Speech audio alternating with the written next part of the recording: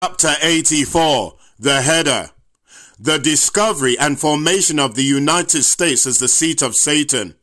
War is further condemned as the wickedness of political leaders. The American Indians are gentle and peaceful at first because of the teachings of the three Nephites who are named. Christopher Columbus was not the man mentioned by Nephi in the Book of Mormon. 1. And now I shall return once again to the beginning of the nation which shall be known as the United States of America, and show unto those of you who shall receive these things which have been sealed, the easy way that Satan shall have convincing power over the hearts and minds of all the people of the earth, convincing them that his plan is more righteous than the eternal plan of the Father. 2. And now the United States shall not be the only nation upon the earth that shall follow after the plan of Lucifer. For all nations shall be under his power, but this nation shall become the most powerful nation among all the nations of the earth, and its influence shall be felt in all parts of the earth because of the beast, and the foundation of the number of its name that shall be set up in the latter days in this great nation. 3. And all the economies that shall be set up by all the nations of the world shall be affected by this beast. And nothing that shall be done in the world regarding the monetary affairs among the children of men shall be done without the consideration and control of this beast, who shall be the fiduciary of the number of the beast throughout the whole world. 4.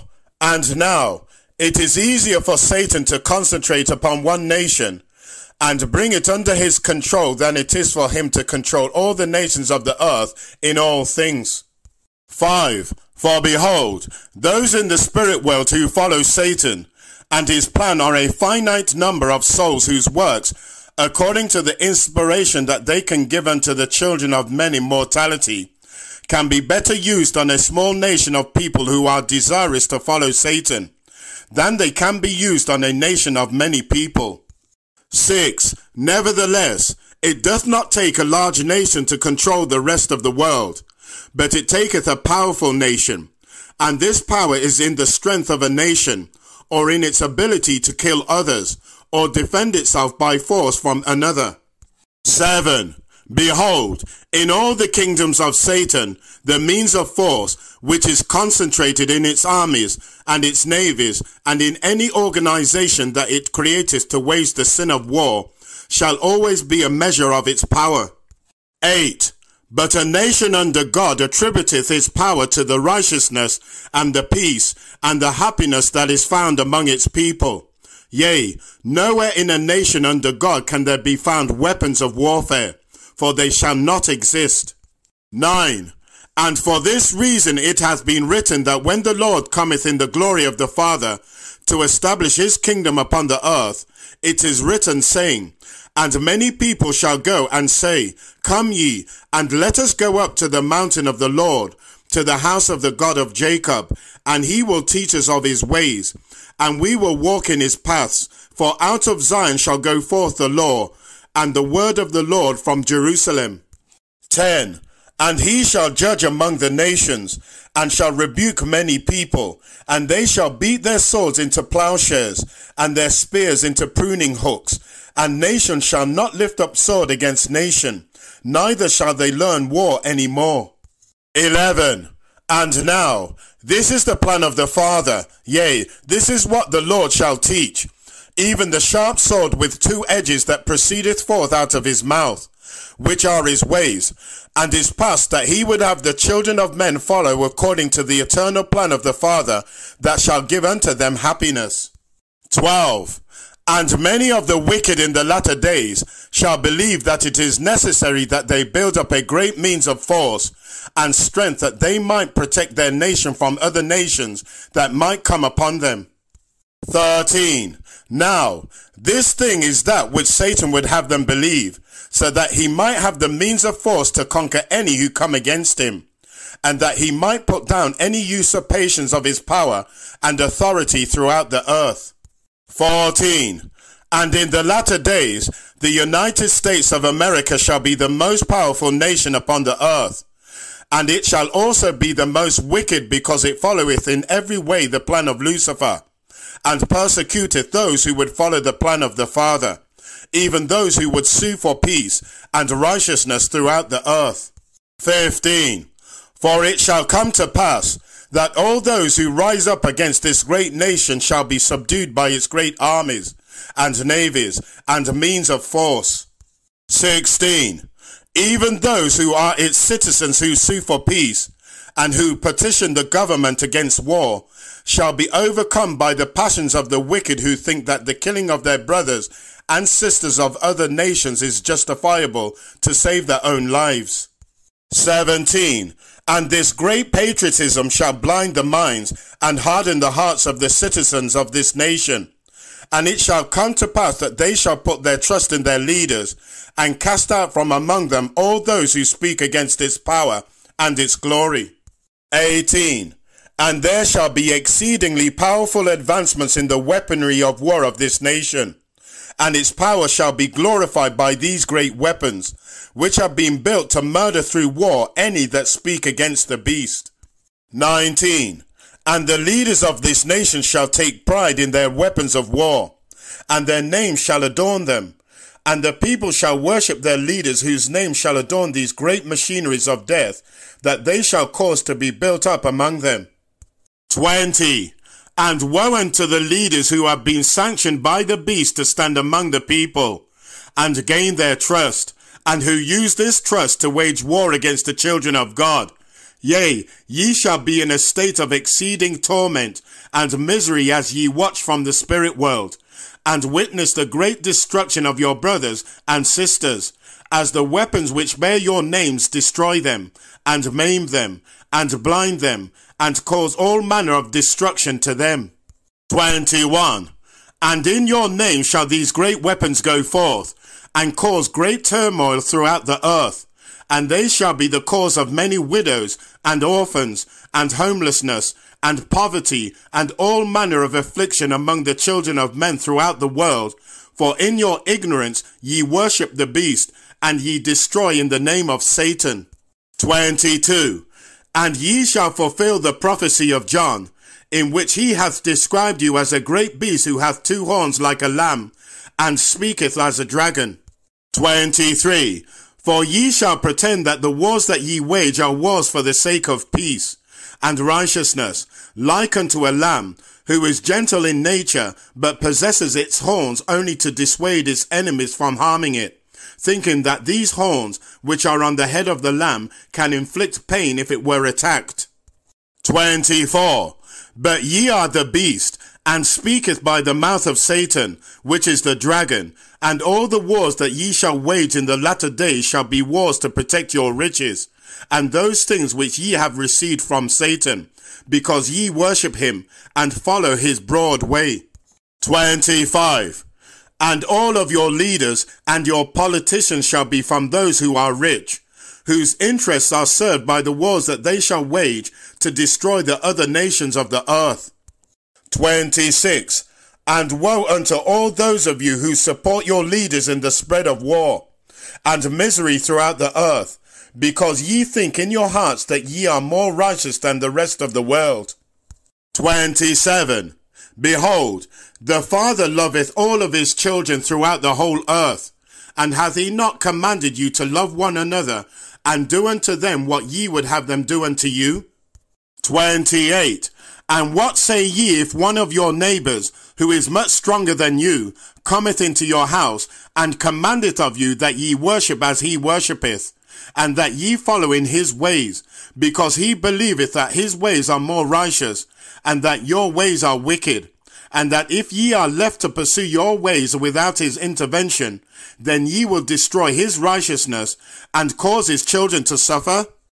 29. Yea, what say ye if he cometh into your house with his great weapons, and subdueth you, because ye cannot stand against his strength and power?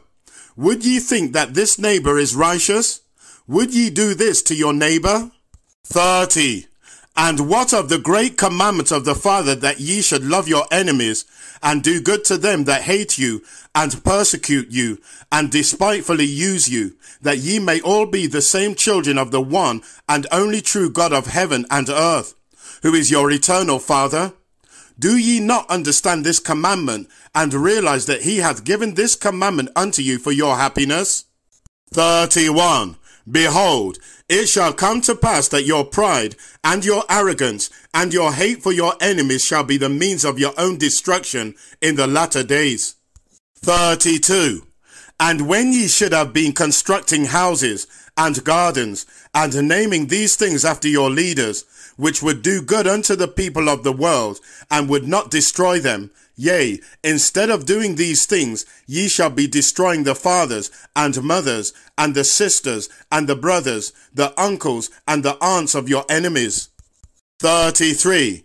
And when ye have destroyed them, then their sons and daughters, and their sisters and brothers, and their nieces and nephews shall rise up against you, and hate you.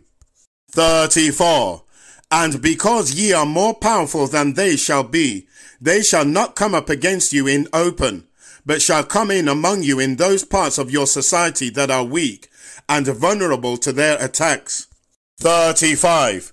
And in spite of your technology and your great weapons of destruction, in their vengeance they shall begin to kill your children, and your brothers, and your sisters, and your loved ones. 36. And now, do ye not know that I have seen the same thing pass among my own people, the Nephites? Do ye not know that I not only speak these things as a prophecy concerning you, but that I speak these things from my own experience? 37. Behold, the Nephite people were a great nation, and they had pride in their nation and in their leaders who led them into war against the Lamanites, who they looked upon as their enemies. 38. And now, if a leader would go to war with another nation, then this leader should send forth his own children to fight for the peace, which he supposeth justifieth this war. 39. For behold, my father hath sent me forth to fight the Lamanites, and he hath given up his own life fighting, not for the sake of righteousness, but so that he could live another day. For at the present time the Nephites are not righteous, and we have no hope in the war which we have waged against the Lamanites. 40. And if a leader is not willing to send forth his own sons and daughters, and sacrifice them to fight a war that he hath decided to pursue, then why should the poor and those who give unto him his power be required to fight in this war for him? 41. And ye can know for a surety the righteous desires of any leader to wage war on another people, if that same leader is willing to sacrifice his own sons and daughters, even his own life, to fight the war that he hath caused. 42. And ye of the latter day should require this thing of any leader who go forth to war, and bringeth under conscription your sons and daughters, that they might die for his cause. 43. And your wars shall not be righteous wars, but wars that are set up to protect the blessings that ye shall receive from Satan, who is the God in whom ye shall trust to fight your wars for you. 44. And after my own people, the Nephites, began to set their hearts upon the fine things of the world, and the glories and honours of men, they began to follow the plan of Lucifer, which requireth them that they raise up a means of force to protect their riches and their families from their enemies. 45. And ye have the history of my people in the record, that the Lord hath already caused to come forth among you. And if ye have read the record of my father, then ye would know of the many wars and the misery that my people have brought upon themselves because of their wickedness. 46. And now, this is the exact reason why my father was commanded by the Lord to include so much concerning these wars among the Nephites and the Lamanites, so that ye might learn from the mistakes that they have made. 47. And it shall come to pass that after all the Nephites are destroyed, the Lamanites shall have many wars among them for a time. But after many years they shall learn peace again, and turn to the traditions of their fathers in the things that brought unto their fathers the peace and happiness of the Lord. 48. And they shall not have the Spirit to guide them in these things, but they shall be guided by the light of Christ, which is given to all the children of men throughout the whole earth. 49. And with the light of Christ, the Lamanites shall become once again a very peaceful and good-natured people, who shall find much joy and harmony in following the light of Christ, which helpeth them to know those things that bring them happiness, and also those things which bring them misery. 50. And it shall come to pass that after many years of wars among them, they shall divide themselves upon the land according to their families and their tribes, and their economy shall not be based upon gold and silver, for these things shall come to mean nothing to them, as they were in the beginning in the time of Adam. 51. And they shall learn to take from the earth only that which they need to sustain their lives. And they shall see that living in harmony with nature shall eliminate much of the misery that their fathers experienced, because they would not live in this way. 52. And they shall come to an understanding that the family unit doth not bring peace and happiness, but that all should love each other and treat all as brothers and sisters. 53. Now I have explained unto you previously that the Father commanded that his Spirit be withheld from the earth during the periods in between the time and times and half of time, and that no prophets would be called to go forth among the people at these times. 54. But he did not command that there should not be righteousness among men, if there were those among them who understood the plan of the Father and lived by his commandments. 55. And after the Lamanites shall begin to once again live in peace one with another, and when they shall put down their weapons of war, and make covenants among themselves that they will not go to war again, and take the life of another for any reason, yea, at this time Timothy and Mathonihah shall go forth upon the land among them, and begin to preach the gospel of Jesus Christ once again unto the people. 56. Now, if they did not preach unto this people, how would ye suppose that they should be taught the things of God? Neither did they do anything contrary to the will of the Father during the time in between the times and half of time. 57. Behold, they shall teach the people according to their own languages and the customs that they shall establish among them, which customs are not according to the holy order of the Son of God. 58. And it shall be these 3 Nephite apostles that shall be the means whereby the Lamanites shall become once again a peaceful and loving people, who shall live upon the earth according to the commandments of God. And truly, there shall not be a more righteous and peaceful people among all the nations of the earth. 59. And it shall come to pass that Timothy shall leave the land of our fathers, and cross the many seas to be among the other nations, so that he might do what he can to inspire others to use the light of Christ, which hath been in them since their birth into mortality, to find the truth, and follow the plan of the Father. And this he shall not do according to the holy order of the Son of God, which shall be taken from the earth at this time. 60. But Mathoni and Mathonihah shall stay for many years among the people of the land of our fathers, which is the same land that ye call in the latter days the Americas. 61. And it shall come to pass that as the people begin to prosper in peace and happiness, there shall arise some chief men among them who shall be influenced once again by the ways of Satan to build up great cities and highways, and these shall establish commerce that they might get gain. 62. And these Lamanites shall stay generally in the lands southward, while the more peaceful of the Lamanites shall live in the land northward, and also upon the isles of the oceans that are near unto the land of the Americas, as ye shall call it. 63. And it shall come to pass that the nations of the Gentiles shall not know of the Americas, until the time just before the Lord alloweth Satan to exercise his authority and power.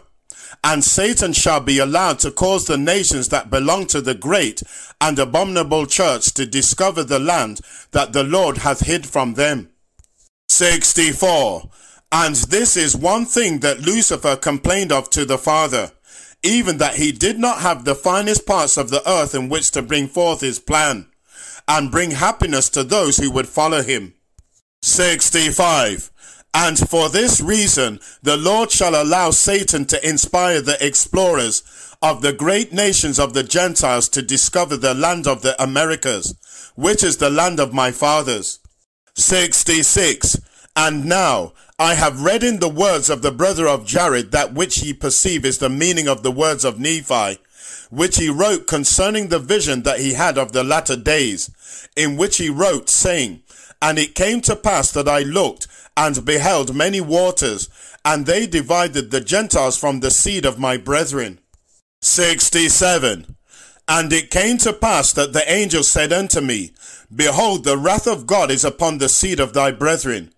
And I looked, and beheld a man among the Gentiles, who was separated from the seed of my brethren by the many waters. And I beheld the Spirit of God, that it came down, and wrought upon the man, and he went forth upon the many waters, even unto the seed of my brethren, who were in the promised land. 68. And it came to pass that I beheld the Spirit of God, that it wrought upon other Gentiles, and they went forth out of captivity upon the many waters. 69. And it came to pass that I beheld many multitudes of the Gentiles upon the land of promise, and I beheld the wrath of God, that it was upon the seed of my brethren, and they were scattered before the Gentiles, and were smitten. And I beheld the Spirit of the Lord, that it was upon the Gentiles, and they did prosper, and obtained the land for their inheritance.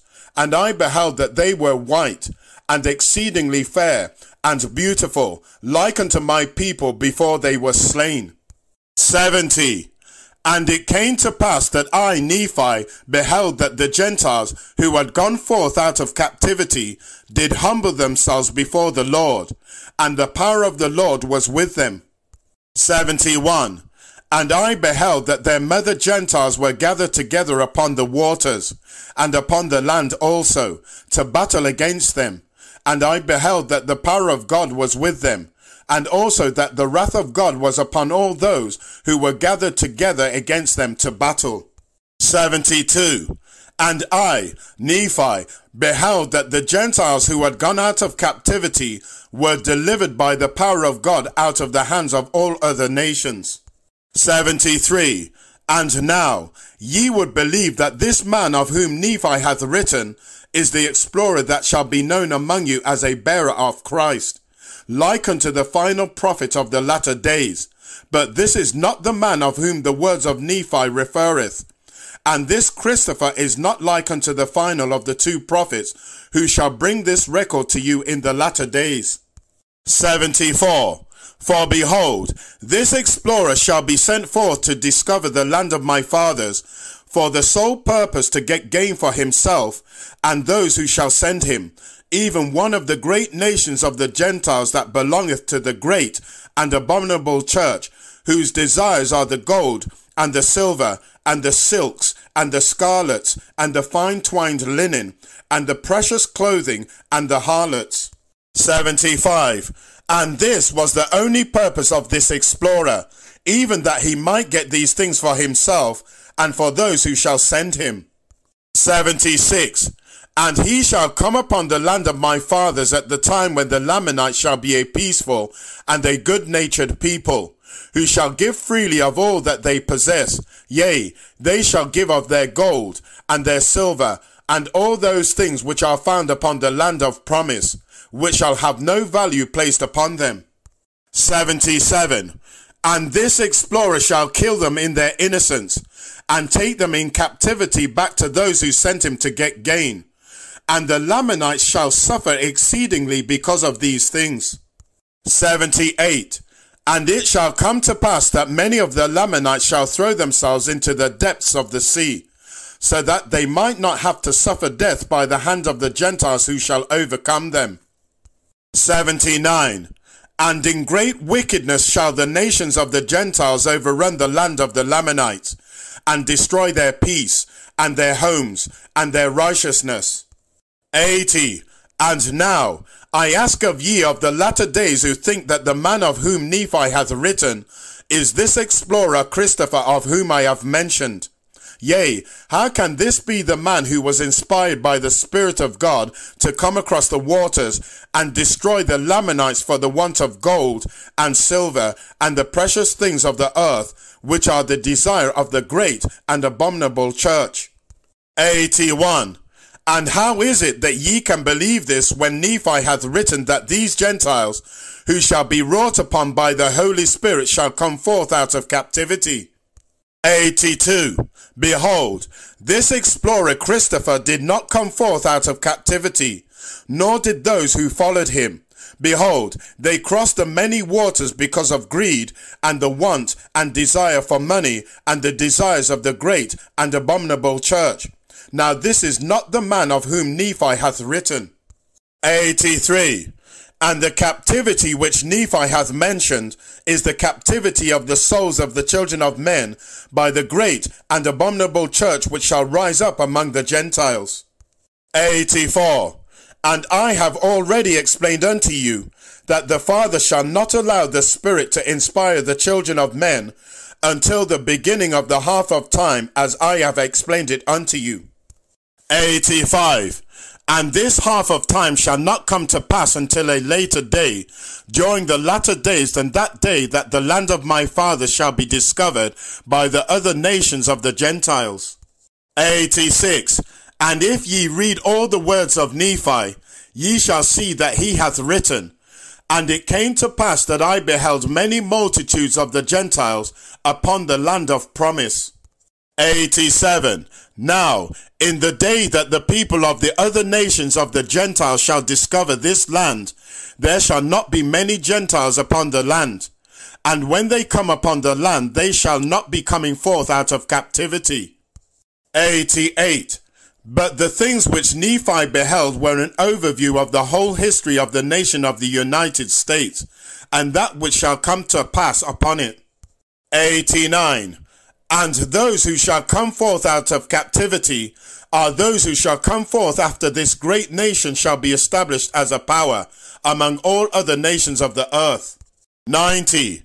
And the United States shall be established as a separate nation from their mother Gentiles, or the other nations, from which shall come forth many people out of the captivity that they feel holdeth them bound in their freedom to worship God, according to the dictates of their own conscience. 91. For among the nations of the Gentiles, the power shall be held in the hands of the leaders of the religions established among them, who shall keep the hearts of all the children of men in the bondage of their power and their desires. And this is what Nephi meant when he said that they shall come forth out of captivity. 92. And when the United States shall begin to prosper, there shall be many upon the land who are humble, and who want no part of the great and abominable church, but only want peace and happiness, which they shall expect that they shall receive under the protection of these United States. 93. And as they come forth upon the land, they shall scatter the Lamanites who remain, and who once again turned against the counsel that was given unto them, even that they shall take up arms against the Gentiles to slay them, and drive them out of the land of their fathers. 94. And Nephi saw that the wrath of God was upon them, because they did not do those things which were taught unto them by their fathers, who had received their instruction from the 3 Nephites who dwelt among them for many years. 95. And when they rebelled against the message of peace, which was testified of by the light of Christ within them, they shall be destroyed by the sword, as shall be all nations that live by the sword. 96. And this man of whom Nephi made mention was a great reformer of religion, who prayed mightily unto God that he might leave the nations of the Gentiles, and find a land where he could worship God according to the dictates of his own conscience, which was the light of Christ that was within him. 97. And he crossed the many waters, and came unto the land of promise, and began to preach that which he felt was the gospel of Christ unto the Lamanites. And this man was prepared by the Lord through the ministrations of Timothy, who had left Mathoni and Mathonihah, and crossed the great oceans until he came to the lands from which Lehi came in the beginning. 98. And I was about to write his name in this record, but the Spirit of the Lord hath forbidden me in this thing, because of the contention that would arise because of his name, and the things which he shall accomplish among the Gentiles in the land of promise in the latter days. 99. And it sufficeth me to say that this man shall not be an explorer, as many of you suppose, but shall be a great reformer of religion, that shall do that which shall establish a foundation of much good in the latter days. 100. And ye shall see that the rest of the words of Nephi shall be fulfilled in that which he prophesied concerning any other nation that might rise up against this great nation, that any nation that riseth up against it shall be destroyed. And this shall come to pass according to the power of God, or the knowledge that God hath allowed Satan to use to bring forth his plan in its fullness. End of chapter 84.